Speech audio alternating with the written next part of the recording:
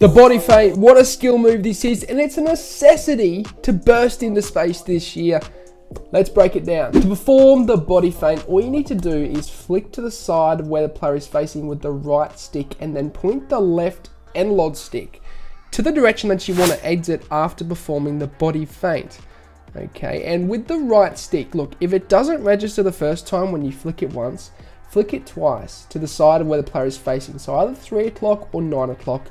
And then exit, because it will actually register a lot better if you flick it twice. I found it doesn't always register when you flick it once, so twice will definitely register the body feint. Now, in terms of the best places to use this skill move, in my opinion, it's in the midfield.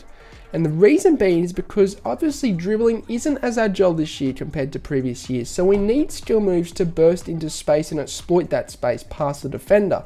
Usually dribbling, you could feint them away, and you can do it to an extent this year, but skill moves are useful for this year. So essentially the body feint is really good for that. You can body feint into the direction, into the space that's available, okay, past the defender, and then essentially you'll be good to go into that space and you'll be able to pass and bypass that defender. Now the best time to use this is pretty much when that defender is not too close to you but not too far away.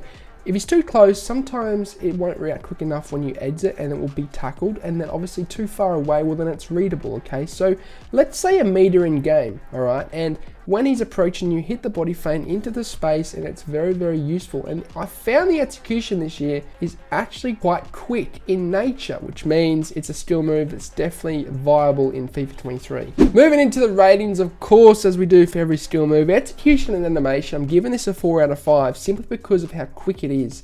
The animation is very quick this year compared to previous years, so I really do like it. It almost reminds me of the body feint in FIFA 16. Alright, so it's not bad. Easiness to perform, we'll give it a 3.5 out of 5. It's quite easy. It just sometimes doesn't register, so make sure you're flicking it twice. And then beating defenders, let's give it a 3 out of 5. It's not the greatest for beating defenders. What it's great at is bursting into the available space. That's what I like about it this year. And then creating space, we're giving it a 4. Okay, 4 out of 5, because it is actually quite good at creating space and bursting into that space, if you know what I mean. Overall, it's a 3.75 out of 5 in my opinion. You know, you could give it a 4, but you know, as an average, it's around that 3.75 to 4 out of 5. So that's not a bad skill move this year, to be honest with you. I do like it, the body feint, and the execution is very quick. So definitely one for you guys to use. But I'm coaching one-on-one on patreon.com. Many testimonials proving I've taken people from Div 10 to Elite in months. It can be done.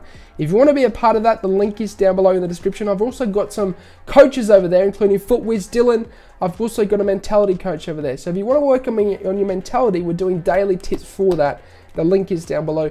Of course, follow me on Instagram as well. Keep in touch with the No Money Spent Road to Event series. All right, but as always, I hope you have a good day. I'm out. Sayonara. Au revoir. Adios. Salam. Ciao. Goodbye.